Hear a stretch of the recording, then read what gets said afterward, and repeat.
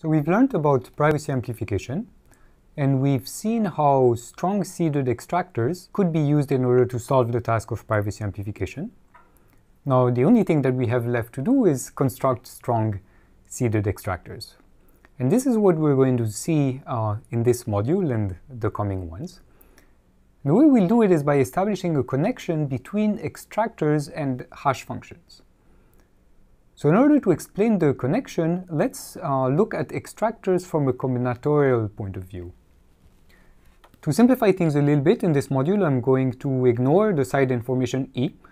So you can imagine that there's some E present there if you'd like, but it's simpler to put it aside for a little bit. So our task is to construct a function x that maps a string x with high enough min entropy into a string z that looks like it's uniformly distributed. And so let's think of this combinatorially. So I can represent here in blue the whole universe on which x is distributed. So that's all possible n-bit strings. And on the right-hand side, I've put all possible m-bit strings. So that's the universe for z. Now, what does it mean that x has min entropy at least k?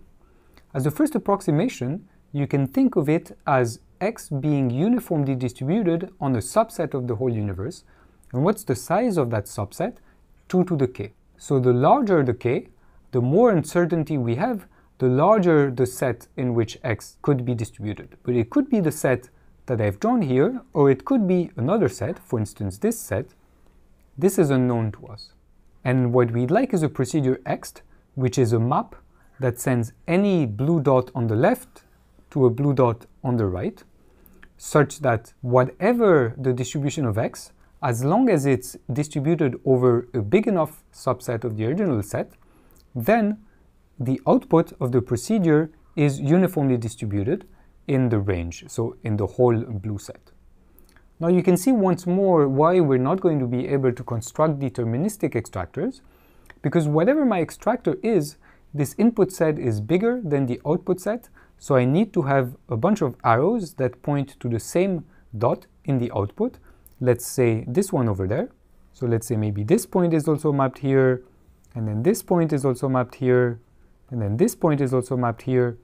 And once I fix this function, so once all the arrows have been decided on, then I'll always be able to say, well, let me take my source x that is uniform on this set here, and then this is a set that would be completely mapped to the same point of my output, in which case the extractor would certainly not be secure, because for this source x, the output is completely determined. It's a single string. So that explains the role and the importance of the seed. You think of the seed as giving different possible maps. There's the map in black that is associated with one seed, the map in red that's associated with another seed, and maybe another map in blue. Instead of mapping this point to that point, it maps it to another one. This point, it maps it here. When we choose a random seed, we choose a random map, either the black or the blue or the red, and then the extractor is applied. Now the source has to be chosen before we choose which map is being applied, and that's what gives us some hope that constructing such extractors might be possible.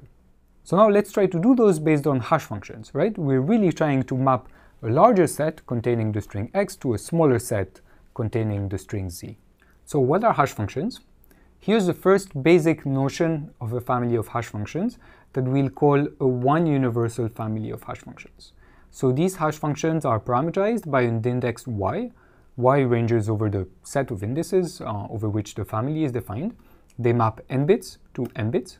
And the family is called universal if it is the case that for every z output and for every input x, the probability when I choose a random function from my family that it maps x to z is 2 to the minus m.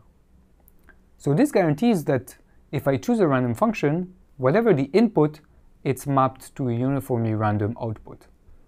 This looks like a desirable property. Let's find ways that we can achieve it. Here's an example. For instance, we could take y to be also an n-bit string, and then I could take fy of x to be simply the bit-by-bit parity of x and y. So I'll just take x plus y mod 2. Maybe I should write it as the XOR. So this is bit by bit XOR, right? And in this case, I'll also get an n-bit output. So this is one universal, because even if I fix x, then if I choose a random y, the value of the function on x will be uniformly distributed, because I take the parity with a uniformly random string. Is it secure? No. I claim that this doesn't give us a strong extractor. Why?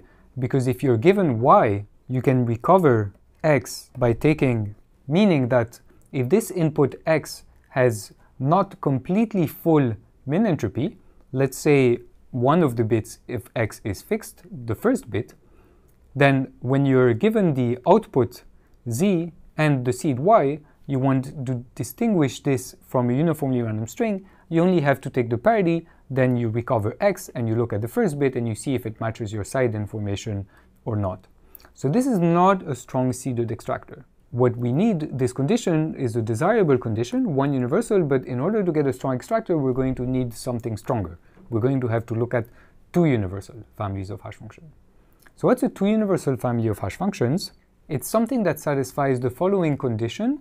So it should be the case that for every z and z prime, and also for every x that is different from x prime, the probability not only that x is mapped to z, but also the probability that x prime is mapped to z prime. So that's why it's called two universal. I'm simultaneously looking at the value of the function on two different points.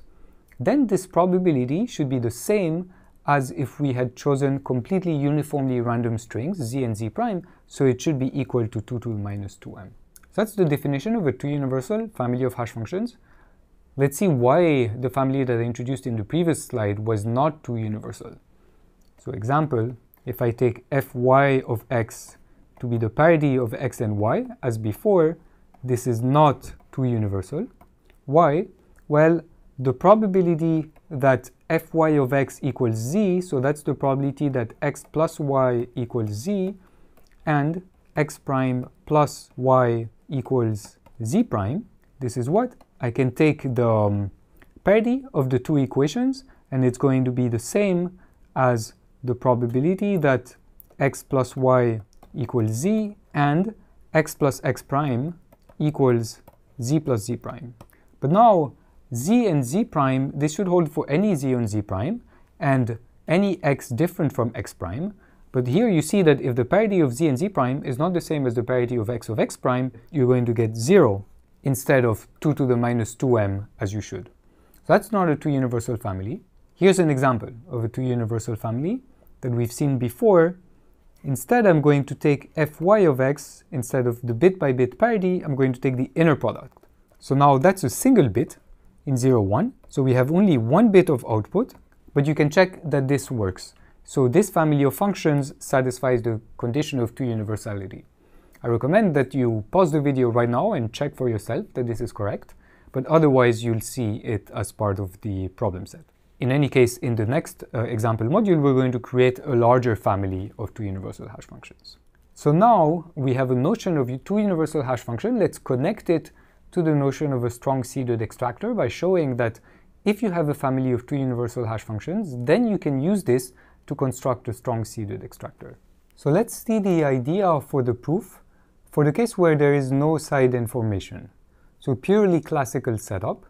In the next modules, we'll use the same proof, but build upon it to treat the more general case where the side information is an arbitrary quantum state. So the setup for now is that we have the source, x, which is a n-bit string. It has min entropy at least k. And we apply this extractor, which chooses a seed y uniformly at random and produces the output z, which is determined by applying a function chosen using y from a family of two universal hash functions to x. And our goal is to show that the output of the extractor is uniformly distributed. In fact, more than this, we'd like to show that this is a strong extractor. So we want to show that the joint distribution of the output z and the seed y is uniform over m plus d. We're going to do this in two steps. In the first step, we're going to bound what's called the collision probability of x and y. The collision probability of a distribution in general is just the sum of the squares of the probabilities of that distribution. intuitively, the lower the collision probability, the closer to uniform the distribution is. And in the second step, we'll make that intuition formal by bounding the trace distance or the statistical distance, since we have classical variables here, between the output z and y and a uniformly distributed pair of strings as a function of their collision probability. Let's start by bounding the collision probability. So we have to evaluate the collision probability of y and z. Now, by definition, this is equal to the sum over all possible values they can take of the probability that y is equal to y and z is equal to z squared, which I can split as the sum over all y and z of the probability that y is equal to y squared times the probability that z is equal to z conditioned on y equal to y squared. Now, if we spell this out, we get the sum over y and z. So the probability that y is equal to y is uniformly distributed, so that's just 2 to the minus 2d. And the second term I can write as the sum over x, possible values for x, of the probability that I sample x, times the indicator function that fy of x is equal to z. And all this is squared. So now we can expand this last expression. We'll get the sum over all y and z of 2 to the minus 2d times the sum over all x and x prime of the probability of x, the probability of x prime, these probabilities are taken under the distribution given by x, times the indicator that fy of x equals z and also fy of x prime. Alright, so here we have two cases. Either x is equal to x prime, in which case this will always be the case, or x is different from x prime, and then we can use the property of a two-universal family of hash functions, which is saying that in that case, the probability over y that this happens is equal to 2 to the minus 2m. So we get two terms here. When I sum over all y's, there's 2 to the d possible y's, so I'll get 2 to the minus d times. The first term is the term that corresponds to x equals to x prime. So this will be probability of x squared. So that's the collision probability of x. And what you can show is that because the min entropy is at least k, the collision probability can be bounded by at most 2 to the minus k. So here I'll get 2 to the minus k, and the second term corresponding to those x different from x prime, using the property of two universality, I can bound by 2 to the minus m, once I've accounted for the summation over all possible z's here. So this is the final bound that we get for the collision probability.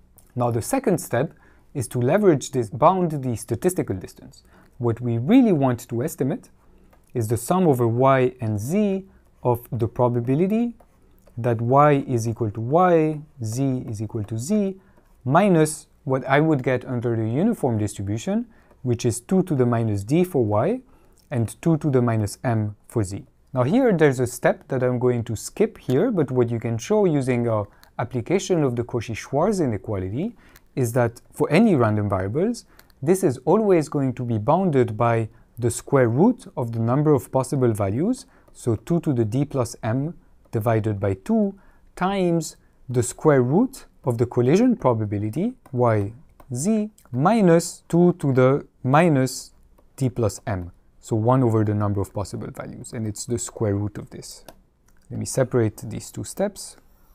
Alright, so what I get if I use the bound from the first step of the proof is that 2 to the d plus m over 2, then the d plus m here cancels out with the d and the m here, and the only term I have left is minus d minus k. There's the square root, so we get 2 to the minus d minus k over 2. And this is equal to 2 to the, what's left is m minus k over 2. And that's your epsilon. It's the error parameter of the extractor. So what you see is that as long as the number of output bits m is much smaller than the min entropy of the source k, we get an epsilon which is exponentially small, meaning we have a very good correctness parameter. This means that this extractor built on two universal hashing is actually pretty good, because k is the entropy of the source, And this is saying that as long as we try to extract fewer bits than the number of unpredictable bits we had to start with, then the extractor has a low error parameter. So this is great, it's going to be very useful. Let's summarize it as a lemma. The lemma is called the leftover hash lemma. And it says that if we take a two-universal family of hash functions, h, that maps n bits to m bits, then the extractor that's defined from this two-universal family of hash functions is a strong seeded extractor for source min entropy k and error parameter epsilon, as long as the min entropy is at least the number of bits that we're extracting plus a logarithmic dependence on the error parameter. So this extractor is actually a very good extractor. This dependence on the error is the thing that matters the most for us, and it's very good, logarithmic. Then the dependence on the output length is also very good. The only way in which the extractor is not so good is that the seed length that's required in order to construct these universal families of hash functions is typically a little bit long. Using more elaborate constructions, you can improve on this. But because for the application to privacy amplification, the seed length is not the most important parameter, we're going to put this aside, and in the next module, I'll show you how to construct a family of two universal hash functions.